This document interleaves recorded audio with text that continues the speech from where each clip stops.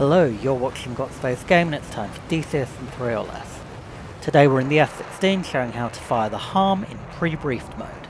This method can be used to attack a SAM radar from maximum range.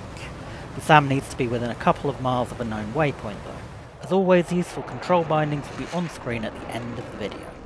Check master arm on and confirm that the radar warning receiver is also on. If it's not, you can turn it on here. Select air to ground mode and bring the weapon page into a spare slot on the left MFD. Check that the AGM-88 is selected and power it on. We're done with the stores page, so bring back the HSD. We can use the HSD to get a look at the threats that we're facing. Set the HSD as soy and zoom out so that you can see the enemy SAMs. Put the TDC cursor over them and zoom back in. We're going to attack that SA2 that's out near waypoint 2, which is our current waypoint. On the weapon page you can see we're currently in HAS mode, or harm as sensor. We're going to go into positional mode. Now we'll cycle through our sub-modes until we get to PB, or pre-briefed. The HARM will fire at the currently selected waypoint 2, but expecting to see an SA10 radar. Let's change that. We'll find which table has the SA2 radar on and select it. Let's unfreeze the HSD. In pre-brief mode we fly directly at the target and we get guidance from the HUD that gives us the maximum range of launch. That symbology shows us the azimuth steering line, current range, maximum possible range, maximum range with our current loft angle, and our minimum range.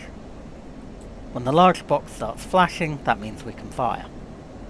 As we come up to our maximum possible range, I'm going to engage the afterburner and wait for our lofting indicator to appear. Pitch up.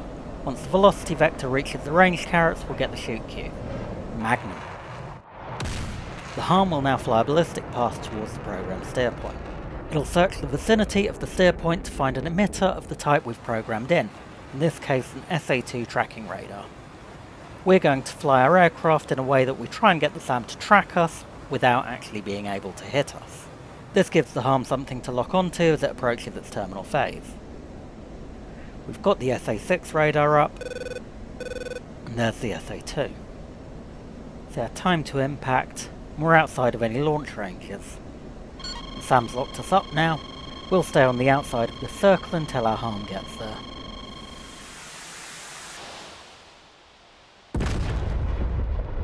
Even when the time has hit 0, it will take the radar warning a couple of seconds to indicate that the radar's stopped emitting. There we go. I've been Dan and you've been watching DCS and 3 or less from Got Space Game. Huge thanks to all my Ko-fi supporters, and if you found this video useful, please subscribe for more 3-minute tutorials on all of your favourite DCS modules.